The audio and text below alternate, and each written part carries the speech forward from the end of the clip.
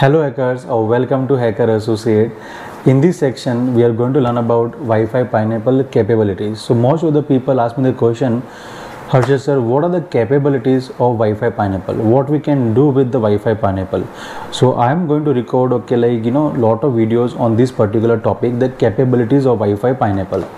So the first capability today we are going to discuss about 2.4 gigahertz and 5 gigahertz frequency.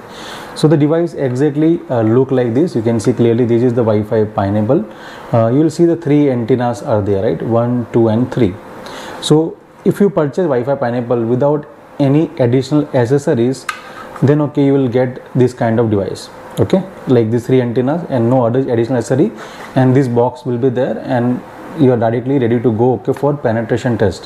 So first of all, this Wi-Fi is basically automated framework for penetration testing.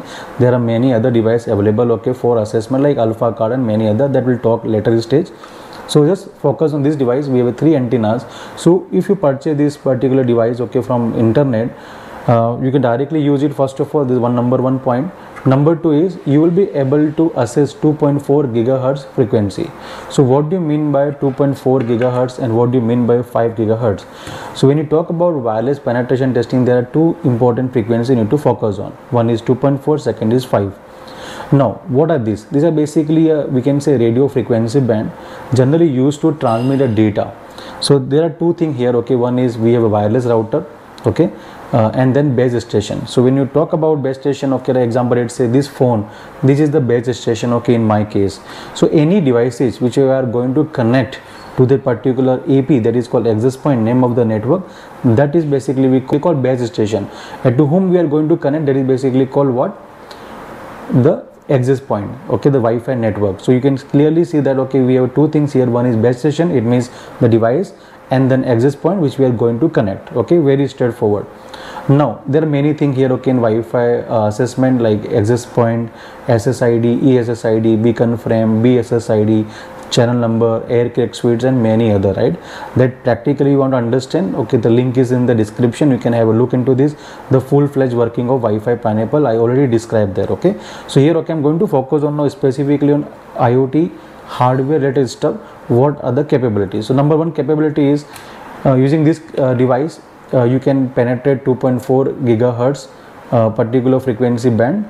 So whatever device is, okay, operating on 2.4, okay, you will be able to penetrate directly using this particular device.